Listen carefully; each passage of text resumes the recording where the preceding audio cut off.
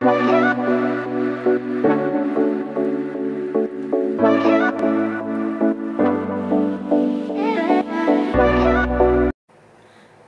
peoples, I'm Sasha. I'm a little random. Welcome and welcome back. Alright, okay, so today I am going to share with you my favorite plant shelf.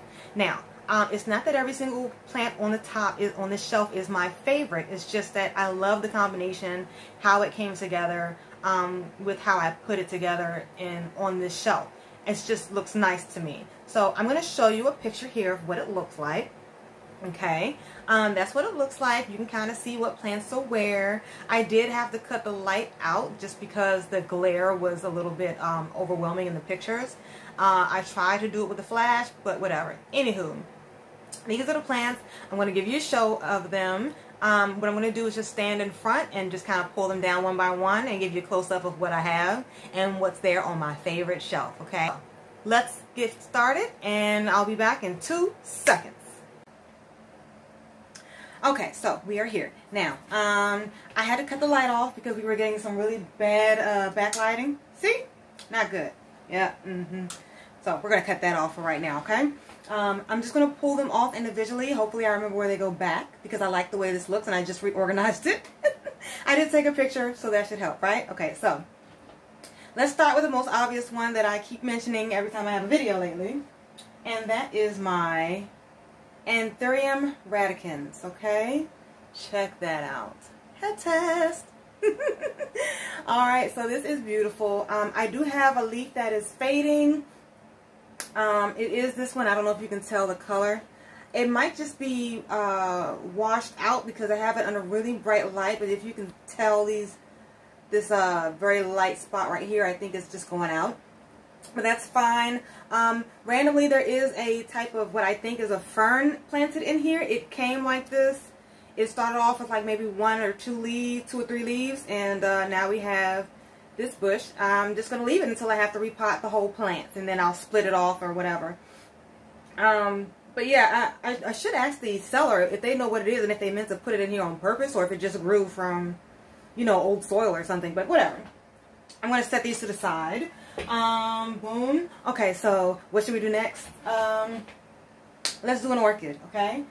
So this is my Phalaenopsis orchid. It's got a lot of roots. We're working here and a lot of leaves, okay? I did get this to bloom this year. This is what it looks like. Very pretty purple and white. Very pretty purple and white. I just, I'm really happy with this. It's bloomed twice for me. Once when I first got it, and then I've gotten it to rebloom, which is really hard to do. It's fall now, so what I'll end up doing is moving these to the window at some point because they like cool weather to help them bloom sometimes.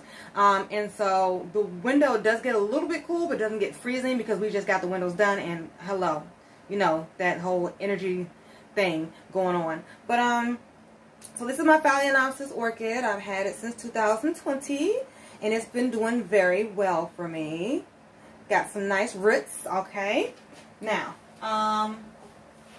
what else? Let's do one that people don't really see a lot. I got this zebra plant, and honestly, it caught spider mites at one point, and I had to chop it all. I had to chop it all down to the roots, okay? See, if I have a picture, I'm gonna put it right here. I may have lost that picture because I had to delete some things and, you know, this, that, and the other. But honestly, look at this. This is just so nice. It's called a white zebra plant. Is that what it's called? White zebra plant, yes. I really like it. It grew back pretty well. It's not as bushy as it was, but I still really like it. It's still very pretty and it looks very different to me. I love the margins. I love the white with the green. It's just very, very pretty to me. But it grew back in like two months. It got to here. It hasn't grown much since. I do have some new growth up here, if you can see that, and if you can see that right here. Still getting a little bit of wash. Let me see if I can cut my lights down a little bit. Hold on. Okay, let's see if that's a little better. That is a little better. Okay, we're going to stick with that, okay? Sorry my camera's shaking. Let's see if we can steady that. All right, boom. All right, so white zebra plant. And a lot of people haven't seen it before. Let me know, have you seen the white zebra plant? Most people have seen the regular zebra plant, the Alphalandra something. I can't recall the exact name, but it's part of the Alphalandra family. But very few people have seen the white zebra plant, and I rarely see it, to be honest with you. I rarely see it in stores. I rarely see it in videos, and I watch a lot of videos every day. It's an addiction. Next to my Amazon addiction, of course. But anyways, let's keep it moving. Let's see, I do have some props. This is a Monstera propagation. It's a little washed out, so I may need to move this out of the way as well. And then I'm propping some string of spades. Boom, boom. It won't focus. Maybe if I move my head. Hold on, let's move my head. Bow, it's not focusing for me. Bow, yes. I want you to see this very clearly. Hold on, let's see. No? Alright, well, we'll let it go. If I can, I'll put a picture on the screen of a close-up of some of the leaves. They look really pretty. Often mistaken for string of hearts. But if you compare the two, you can tell that they're different quite a bit. One is a little bit more bulbous. The other one has a little narrow tip. A little much more narrower tip. And then there's string of daggers, which I also might still get. Might. I don't like to have plants that look too much alike, even though you will see that I have certain plants that look similar, but not that much alike. This is an Apicia. It hasn't done well for me. It has not done well for me. It grows oddly. It folds. I can't keep it watered. It's small. Like, okay, honestly, I just shouldn't have plants this small. This little 2-inch, was it 2-inch? Yeah, 2.5, 3-inch pot thing. I can't do that unless it's a cactus, because I don't have to water it every time it gets dry. I can wait. But that's that one. My least favorite plant on this shelf at the moment. Let's see. Let's do a Hoya. Okay, so this is my Hoya macrophylla. Check out that leaf right there. You see it. You see which one I'm talking about. That one right there. But hold on. There's another one like that. Look at that. Look at that beauty. Look at that. Isn't that gorgeous? That is just nice. But this started off really small. I got it in April. This is what it looked like in April. This is what it looks like now. I do not have a trellis for this. I probably should get one. I might actually just want to wait for it to dangle. I haven't figured that out yet, but I actually have no plants with one is trellis. I've never used a trellis before a day in my life. This seems to be doing just fine without one, so I can imagine what it would do with one. I also don't know how I would fit it in my space with the trellis, because I would want a really big one so I wouldn't have to change the pot, change the trellis every time it grew. And because this is growing like crazy, and I realize that the season is about to change and it may slow down, but honestly, this is a controlled plant room. Okay, by that I mean I keep the humidity at 60% or higher every day for 12 hours. I keep the lights on for 10 to 12 hours every day. So it's not like it's going to go through a temperature change per se. It may go through like a 5 to 10 degree temperature change, just because, you know, winter is winter. And I do tend to close my vents in here just so it doesn't dry out from the heat. But other than that, you know, it's just a control room, so it may still continue to grow, is my point. Let's see, let's do another orchid.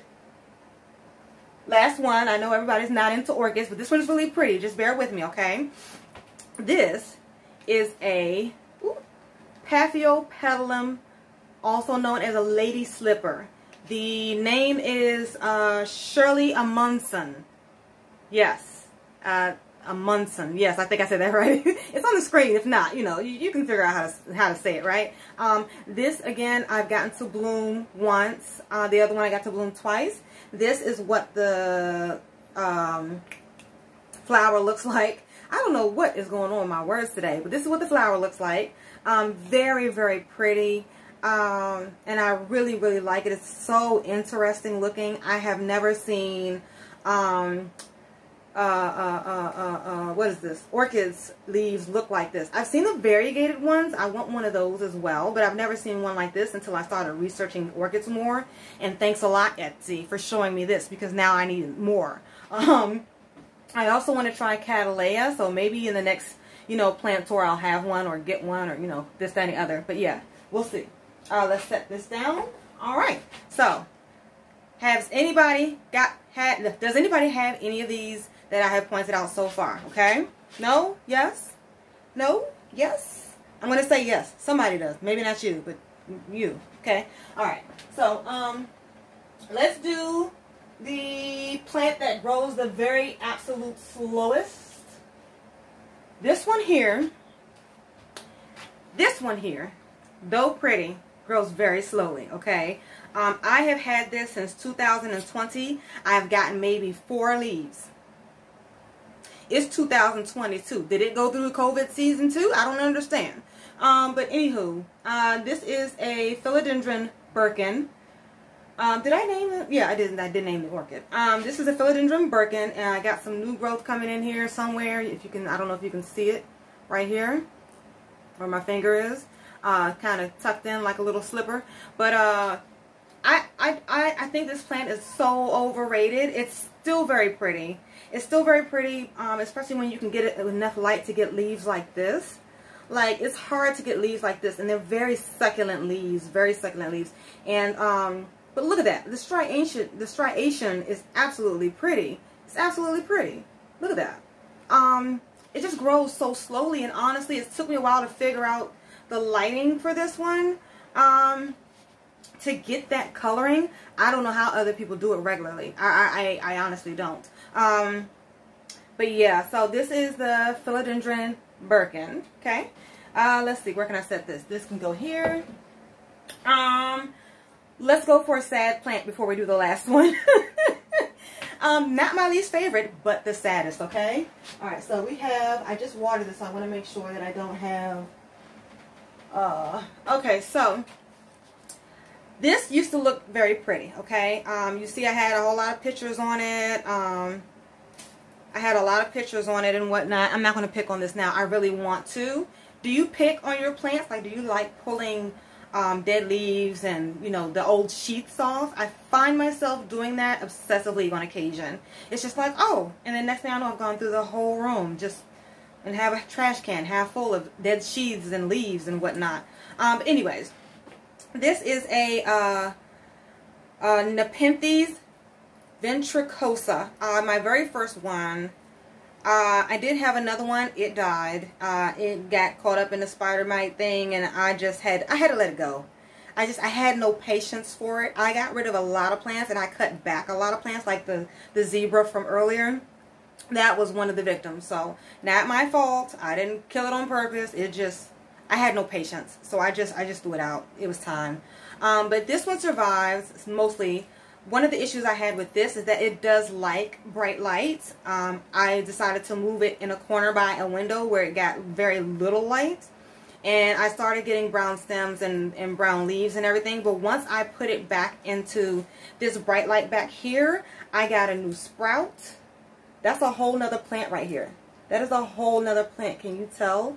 Look. It's a whole nother plant.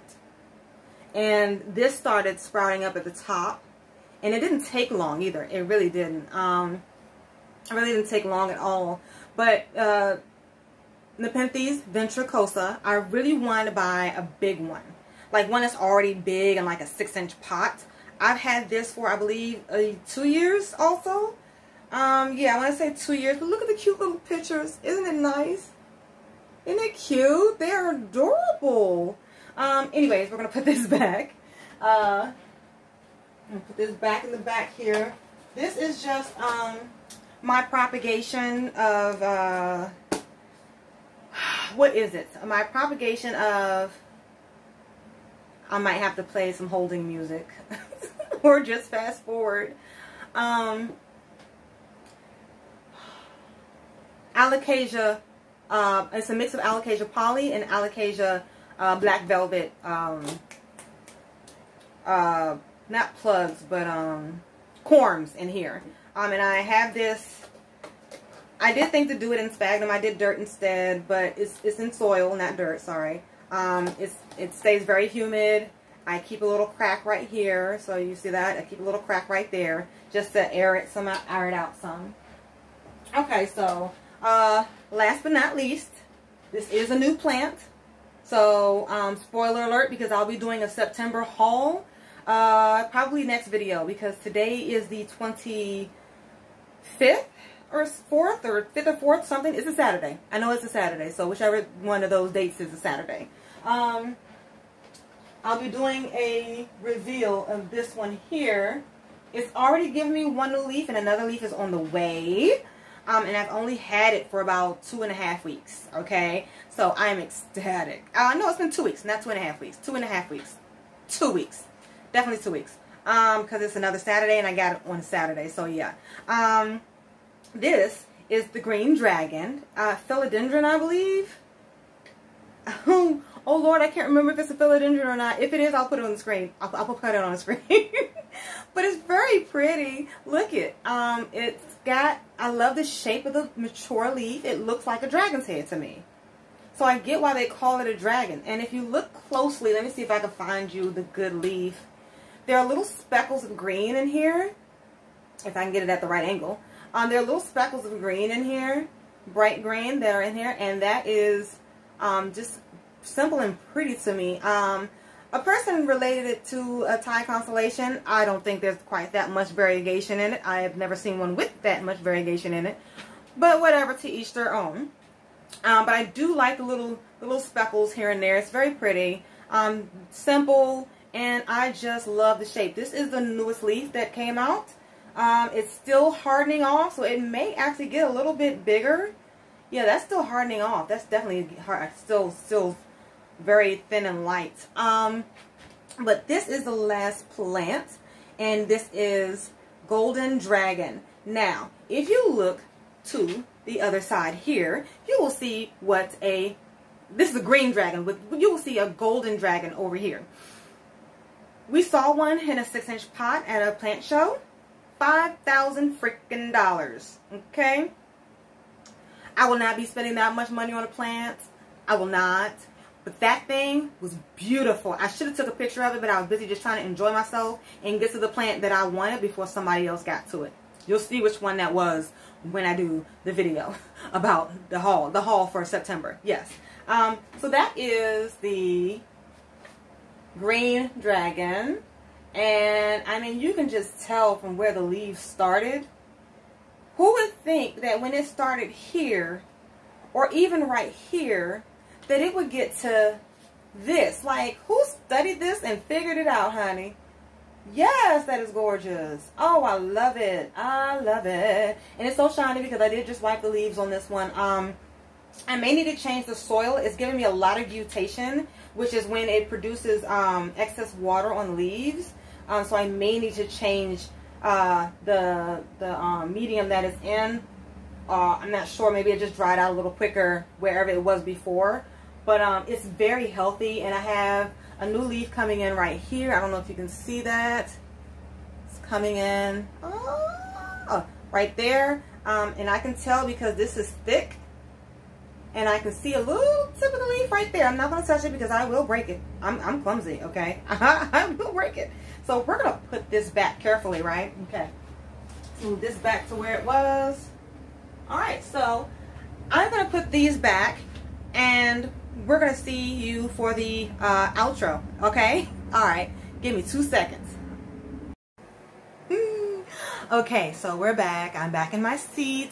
I'm very curious to know how many people have a favorite shelf or a favorite corner in their where they live. And maybe it's me, but I'm very proud of this shelf. It's been put together multiple times. I'm pretty sure I'll rearrange it again because I do like to rearrange my plants quite often, maybe every month or so, every 2 months or so, even if it's just one plant that I swap out or move because something got bigger, or I got a new plant, or, you know, whatever. But do you have a favorite corner or a favorite houseplant shelf? Like, I'm wondering. Anywho, I thank you for watching. I hope you enjoy your day. Don't forget to like, thumbs up, and subscribe. Don't be strangers. Hit me up in the comments. Let me know what you think, what you like. If you have any new tricks or ideas that I can use, let's share them in the comments and everything, okay? So, I guess I will just see you laters.